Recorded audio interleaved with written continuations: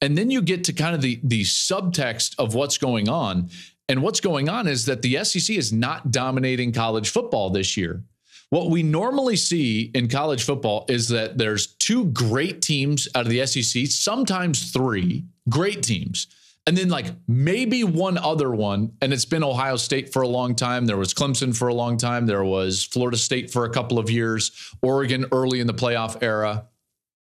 And you could say like, okay, those are the four best teams. But now you look up and in the AP top 10, there's only one SEC team.